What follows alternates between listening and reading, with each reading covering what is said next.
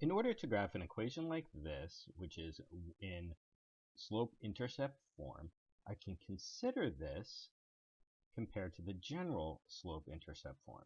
So in this case, we see the -2 is my m and 4 is my b.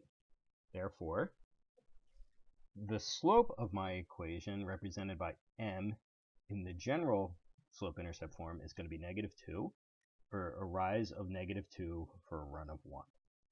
And the y-intercept, represented by b in my general equation, is going to be 4.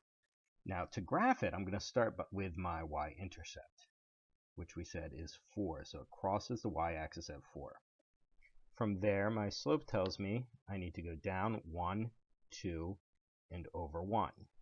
And I can do this repeatedly, down 1, 2, over 1, and put new dots there to represent the line. As you'll see, each time you go down 2 and over 1, we maintain a nice straight line. And if we want to go from the start, we can also go up 2 and back 1.